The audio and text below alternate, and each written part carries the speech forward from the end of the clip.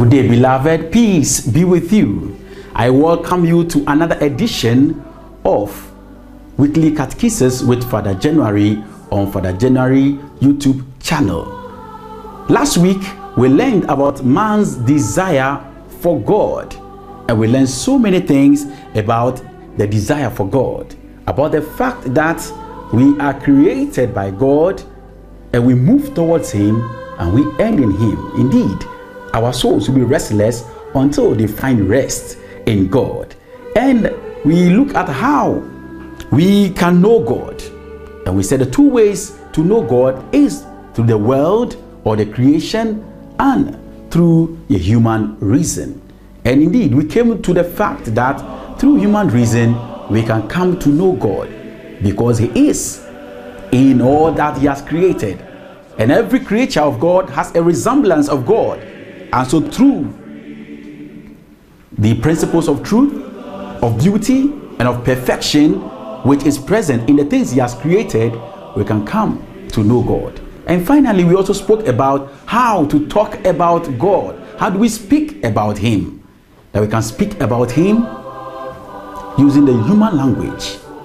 And this human language is limited because we are humans and God is a spirit. And also about the fact that we can do that through the knowledge. And of course, our knowledge is also limited. And so, my dear friends, today we are looking at part 1, the profession of faith. But we are looking at chapter 2 and the part 1, article 1. Today, the topic is God comes to meet man. God comes to meet man.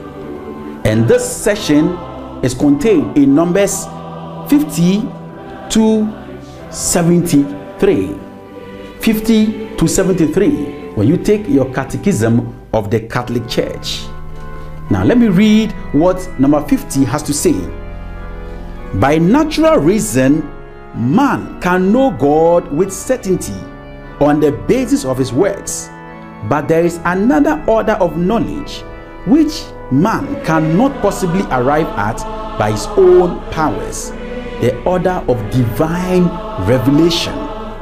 Through an utterly free decision, God has revealed Himself and given Himself to man. This He does by revealing the mystery, the plan of loving goodness formed from all eternity in Christ for the benefit of all men. God has fully revealed this plan by sending us His beloved Son, our Lord Jesus Christ, and the Holy Spirit. Today, basically, what we are looking at is the revelation of God. And so we can know God by the works of man, by the word and our knowledge. But the other thing we can also do is through revelation.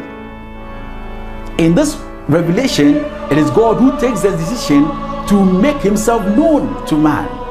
And we, only by the help and power of the Holy Spirit, do we come to know and accept this revelation. Under today's topic, we shall be looking at God reveals His plan of loving goodness. We shall also look at the stages of revelation. What are the stages of revelation? Then finally, we shall end with Christ Jesus, mediator and fullness of revelation. Now let's look at God reveals His plan of loving goodness. God, who is God and lives in an unapproachable light, reveals Himself to us, first and foremost, through the things that He has created. It is He who does that through His Son, our Lord Jesus Christ. And He speaks to us through the created order. Through the things that we see around us, God makes Himself known to us. The divine plan of revelation is realized simultaneously by deeds and words which are intrinsically bound up with each other and shed light on each other. So by deeds and by words, God makes Himself known. Through the things He has created and through His own works in Scripture, we get to know God. And these two are bound together according to Revelation. So anybody who wants to know God And if God wants to reveal himself to us, he does that in two ways: in deeds and in words. And we cannot know God except he reveals himself to us. Now let's look at the stages of revelation, the stages in which God used to reveal himself to man. The first stage we can consider is in the Garden of Eden. God reveals himself to our first parents, Adam and Eve, and he showed them who he is as God. This did not come to an end after they sinned. No, God continued to reveal himself. God who created throughout the world, or created through the Word, Jesus Christ, reveals himself to us through Adam and Eve.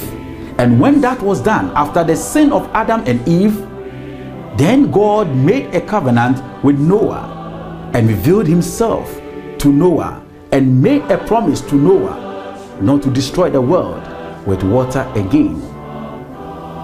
After that revelation, then God now chooses Abraham, our father in faith, and he makes another covenant with Abraham. He promises Abraham a child. He promises Abraham to be the father of nations. And this is how God reveals himself. And God went ahead to choose a people and makes them a nation. And out of that nation is to come his son, our Lord Jesus Christ. And so God begins to form a people through Jacob, who gave birth to the 12 sons and becomes Israel. And Israel becomes a nation. And they enter into exile. And God raises Moses. And Moses goes to deliver these people out of bondage. And he sends them to the promised land. And as if that was all, God, in his own wisdom, raises patriarchs. He raises prophets. He raises the judges. And through these people, God reveals himself to his own chosen people so that he can reach out to the whole world. The perfection of all his revelation is in the Virgin Mary, who bore the Son of God, the one to reveal the Father to us more perfectly.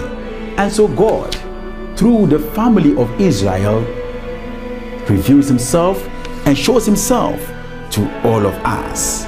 Let's look at the third part: Jesus Christ, mediator and fullness of all revelation.